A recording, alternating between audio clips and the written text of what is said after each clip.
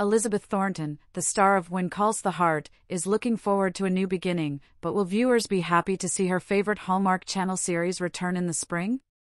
Hallmark announced on Tuesday that Season 11 of When Calls the Heart will premiere on Sunday, April 7th, just 6 months after the Season 10 finale aired in October. Season 10 came to a close, and I am utterly pleased for the opening of When Calls the Heart Season 11, said series performer and executive producer Aaron Krakow on Tuesday.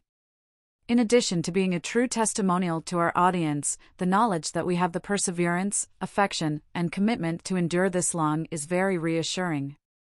According to her, the entire team, including the writers, producers, performers, and the Hallmark Channel, deserves a lot of credit for the show's success.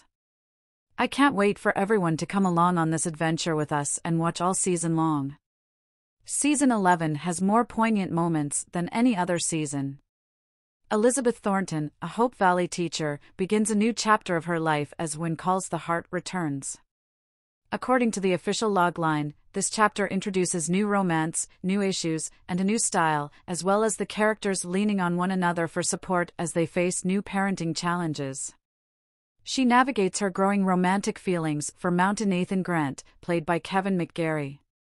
Pascal Hutton stars as Rosemary Coulter, a newspaper reporter, and Jack Wagner as retired Mountie Bill Avery, in an attempt to uncover a mystery that threatens their whole community.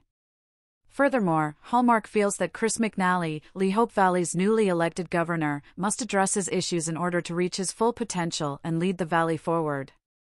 The next 11th season of When Calls the Heart will take place in the 1920s and will revolve around romance, repentance, and rebirth in Hope Valley. The season will consist of 12 episodes. So, before we end up, please like, subscribe, and thank you for watching.